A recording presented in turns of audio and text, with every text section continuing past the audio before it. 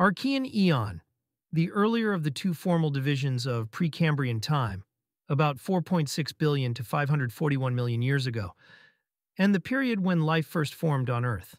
The Archean Eon began about 4 billion years ago with the formation of Earth's crust and is named after the Greek word for beginning. The Archean is divided into four eras. The first one is Eoarchean. Objects were chaotically flying around at the start of the solar system, building the planets and moons. There is evidence that after the planets formed, about 4.1 to 3.8 billion years ago, a second large spike of asteroid and comet impacted the Earth and Moon in an event called late heavy bombardment. Meteorites and comets in stable or semi-stable orbits became unstable and started impacting objects throughout the solar system. In addition, this event is called the lunar cataclysm because most of the Moon's craters are from this event. Earth has its first oceans. The Earth began cooling in the Archean Eon, and because it was cool enough, water could finally condense to form its first oceans. This was in large part because the Moon stabilized Earth's climate, giving it seasons. Remember that heat flow was intense in the Hadean Eon. Because of the high temperatures, any water on the planet would have evaporated into space. Also in the heavy bombardment stage, this is when scientists believe comets transported water to Earth. The alternate theory for the origin of water is that it existed all along in rocks inside the crust. Because Earth's interior contains minerals with hydrogen and oxygen, volcanoes continually degassed, releasing H2O as water vapor. Now that the Earth's climate stabilized, water no longer evaporated from extreme temperatures. Finally, water condensed, then oceans remained. And because Earth had oceans, this is where life began, about 3.5 billion years ago. Origin of the continents? In order for plate tectonics to work as it does currently, it necessarily must have continents. Volcanic action must have brought the first continental material to the Earth's surface in the Hadean Eon, 4.4 billion years ago. The first solid evidence of modern plate tectonics is found at the end of the Archean, indicating at least some continental lithosphere must have been in place. This evidence does not necessarily mark the starting point of plate tectonics. Remnants of earlier tectonic activity could have been erased by the rock cycle. The stable interiors of the current continents are called cratons and were mostly formed in the Archean Eon. A craton has two main parts: the shield, which is crystalline basement rock near the surface, and the platform made of sedimentary rocks covering the shield. On the surface, temperatures were not very different from current levels because, according to astronomers, the sun was about one-third less hot than it is today.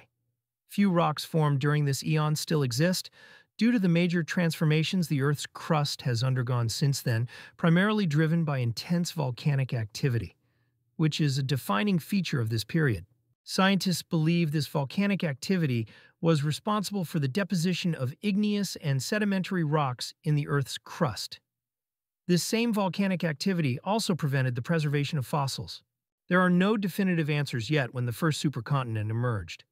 There is evidence the first cratons are now located in Western Australia and South Africa. This crust from the supercontinent Valbara dates back 2.7 to 3.6 billion years ago. This resonates with the fact that Earth's crust was cooling in the Archean Eon. This cooler climate allowed the formation of continents because the lithosphere became more stable. Oxygen begins to fill the atmosphere. At the start of the Archean Eon, Earth was without free oxygen. Water molecules had oxygen, but they were bonded with hydrogen. In this eon, Earth's atmosphere was mostly methane and nitrogen. The only life forms that could exist were anaerobic cyanobacteria.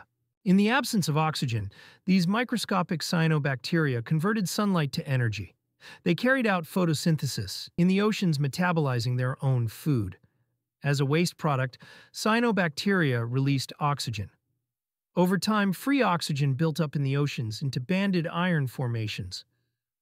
But oxygen poisoned cyanobacteria, threatening their very own existence. As oxygen filled the oceans, it mixed with iron. Iron rusts when it reacts with oxygen. So over time, the seafloor collected rusted iron. Most of the world's iron ore deposits were produced in the Archean Eon. We can find banded iron formations all over the world, such as Australia, Canada, and Russia. Carbon dioxide emissions are abundant from modern volcanoes, and it is assumed that the intense volcanism during the Archean Eon caused this gas to be highly concentrated in the atmosphere. This high concentration most likely gave rise to an atmospheric greenhouse effect that warmed Earth's surface sufficiently to prevent the development of glaciations. The CO2 content in the atmosphere has decreased over geological time because much of the oxygen formerly bound in CO2 has been released to provide increasing amounts of O2 to the atmosphere. In contrast, carbon has been removed from the atmosphere via the burial of organic sediments. Oxygen continued to form rusted iron in the oceans. Because there was no more iron to rust in the oceans, oxygen entered the atmosphere. This event is the Great Oxygenation Event, when the atmosphere first became oxygenated. And also, at the end of this era, Mesoarchean era, the supercontinent Valbara start to break up. Tectonic consolidation and the rise of oxygenic life in the late Archean. The period being defined chronometrically and not referenced to a specific level in a rock section on Earth. Oxygenic photosynthesis first evolved in this era and was accountable for the oxygen catastrophe, which was to happen later in the Paleoproterozoic from a poisonous buildup of oxygen in the atmosphere, produced by these oxygen-producing photoautotrophs, which evolved earlier in the Neoarchean. A huge pulse in the formation of island arcs and oceanic plateaus took place worldwide from 2.9 to 2.7 billion years ago. By the time of the Archean Proterozoic boundary, about 2.5 billion years ago, many small cratons dominated by island arcs had coalesced into one large landmass, or supercontinent, that some scholars refer to as Kenorland. So to finish this video, here are some of the main characteristics of this period.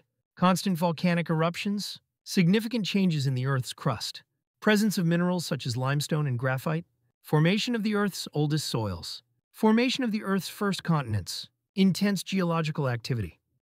Don't forget to subscribe to the channel if you liked. Thanks for watching this far. See you next time.